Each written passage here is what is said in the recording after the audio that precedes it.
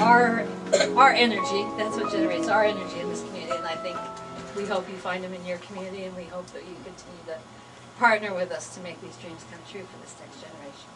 It's a joy to work in this field.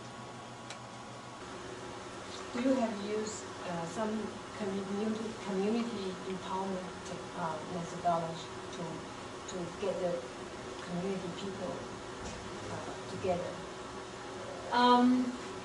I think there are many of us within Extension who are trained in community development. So we have techniques like looking for people like Corey, looking for people like Jason who are going to be flashpoints in their community. They're going to know everybody who knows everybody. They're going to have a good Rolodex. They're going to be able to call people. That's one technique. I think the other technique is to look at what assets there are in the community, not what needs, but what strengths they already have. I think that we try to use a lot of cultural issues. Andy Mackey's music and making him an honored person in the community. Festivals like shrimp festivals, things gather people together in a positive way. We've used a lot of that. But there's a lot of literature about community and economic development. Like if you went to our website, and I invite you to go to it, we're now setting up discussion groups so that people can use technology to trade things in the community, to sell things in the community, to try to find out, who's got a mentoring opportunity. These gals are working on a new project, and all their calendar events and discussion groups happen through our page. And what that lets people do is to begin to build a larger social network. And we think that's social capital. And in rural communities, that's a big part of how things happen is through relationships and social capital, a lot more than economic contribution. And I think we did develop a culture of come to us with your idea, we'll either connect you with somebody or we'll help you in some way, whatever it was.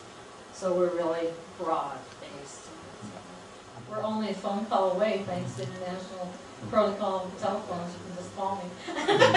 We can use a Skype sheet. Yeah, we can do a Skype call. Well, thank you, Katherine. Yeah.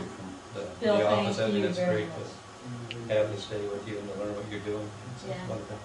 Department's having a great staff, I tell you. I think that's the best in the world. It's a people issue. Yeah, can't get it done any other way. No, it's really a people issue. Hi, I'm Jimmy Wu. I come from Taiwan. My job is to help my government to recruit volunteer to the elementary school to help the elementary school kids to learn computer.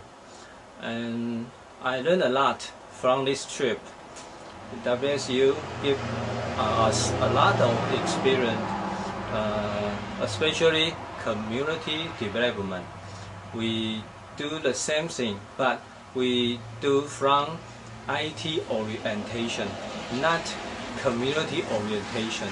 We will take this idea back. We will do this job from community orientation. We must think the community need and what they need and what they need most.